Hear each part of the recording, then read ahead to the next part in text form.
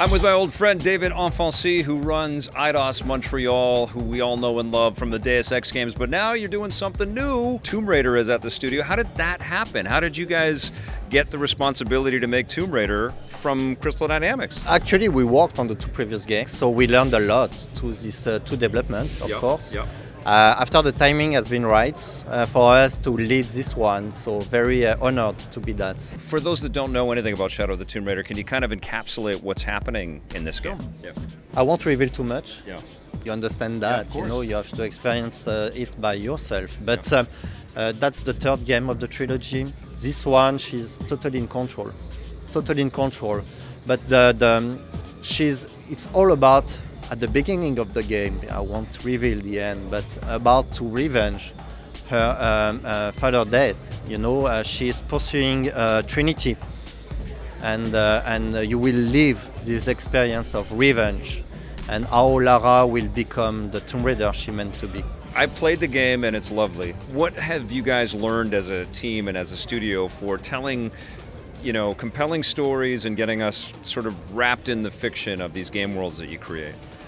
Yeah, but of course not new to us. You know, we the narrative-driven experience from Deus Ex, Thief also, so we applied a lot of these learnings to this game, of course. Through the two previous developments, we learned a lot of how to be respectful to this Tomb Raider franchise. It's very important too, but bringing some freshness to this last game of the trilogy. Because it was important to not do a sequel of sequel, you know?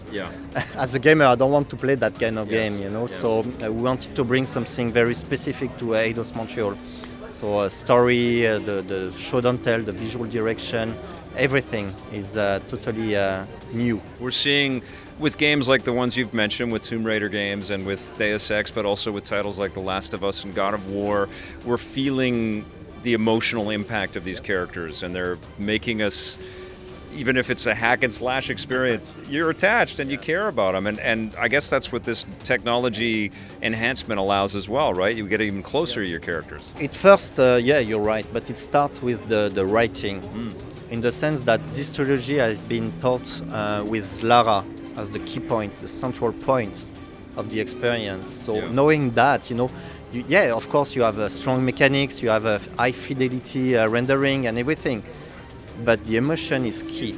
And how you deal with that is a part of writing, it's about of animation, of course, it's about the rendering of Lara, but what she faced also through the experience, you know. Experiencing things is one aspect of the emotion, but having somebody giving you some feedback about it, it's next level in terms of writing experience, and Shadow is a perfect example of that. Well, you also get it from the claustrophobic moments in the game as well, when like the water is all around you and the rocks are falling on you and it looks like you may drown, and that all has to be perfectly captured and illustrated as well, right? Yeah, the animation underwater is a key challenge, something new to us, so we pushed a lot and learned a lot about that. Fear, actually, the fear is a creative direction for the entire game. So you experience it through the underwater exploration, but you will feel it through the jungle, you will feel it through all aspects of the game. But the underwater experience, it's something usual for a Tomb Raider franchise, but we pushed a lot on that, and you're right, the synergies and everything is scary. Now, we were running, I think, on Xbox One X hardware. Can you tell me a little bit about some of these embellishments and some of these enhancements that we're going to see on 4K ready machines? Yeah, no, definitely. We developed a new lighting system, for example, rendering system for characters, to exploit the maximum, the potential of this Xbox One X. So it's definitely an amazing experience, 4K, 60 FPS.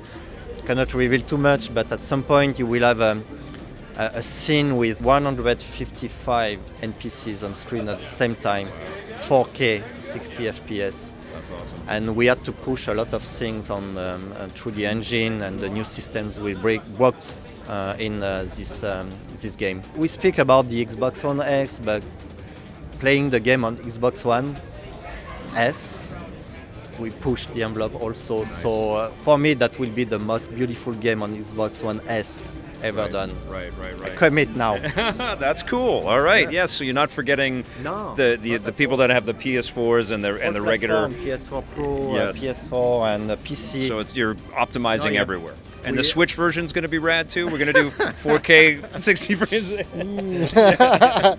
Honestly, 150 NPCs on screen, 4K 60 FPS. I'm not sure about that. So the death of single-player games is total bullshit. Is that what it is, right? Totally. You know, when we started Deus Ex, for example, in 2007, you know, we had our publisher saying, you should do multiplayer, and we were, no, it's Deus Ex experience, it's action RPG, it's story-driven and everything, and we have to be true to that. We don't need a multiplayer experience to sell more copies. Yes. And we've been true to that, and it's the same thing for Shadow. Yeah. We stick to the single player experience. We totally believe in it. It's not death, and God of War is a good example of it. Also, so we should not follow the trend and stay true to what we like to do and what we like to play. Right. It does not mean that I don't believe in multiplayer experience, but for me it's two different audiences.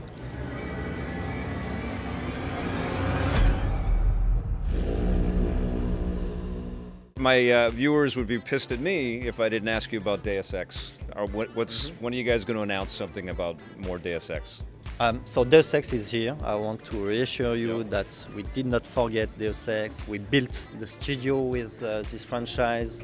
We gave blood, sweat, everything to reboot this franchise and be true to it. So it's not dead. Awesome. It's not dead. It's here, and we just need to think about the future of it and make it correctly and respectfully. All right. So stay tuned. ... Yeah, definitely. Very cool. Thank you so much. Thank you very much.